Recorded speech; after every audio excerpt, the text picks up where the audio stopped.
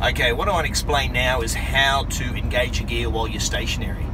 Now with the Road Ranger gearbox, if you're stationary and your foot's off the clutch and you're in neutral, if I try to get into the gear right now, you're going to hear this. And the easiest way to explain that is if it's in neutral and your foot's off the clutch, the gears are spinning.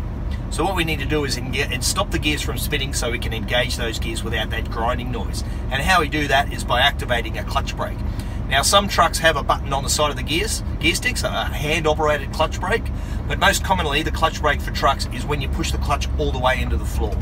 So I'm stationary, my foot's off the clutch, the gears are spinning right now. So to engage the clutch brake, I put my clutch all the way into the floor, hold it for about 2 or 3 seconds.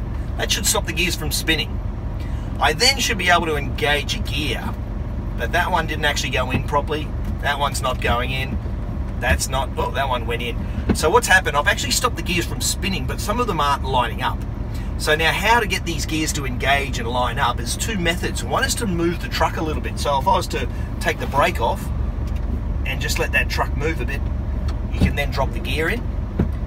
So it's by moving, if you think of it, it's 2 parts of the gearbox. If you move those back wheels, you can then line up the gears. Now if you're doing a driving test, you're not allowed to move the truck without having a gear engaged. So the second method is the preferred method. And that's by moving this end of the gear pattern, the gear cogs, so that they can line up. And that's with the clutch. So I'll just start from the beginning again. Clutch brake is activated. I hold that for 1, 2, 3 seconds. If I actually just release the clutch now off the clutch brake, about 1 inch off the floor, it then should engage the gear. It went in nicely. Now if you find a gear, it should just drop in and out. You don't have to force it, you don't have to shove it. It should just drop into gear. And if it doesn't, it's because these gears are not lined up. So then what I do is just hold a bit of pressure on the gear stick, release the clutch until it just drops in.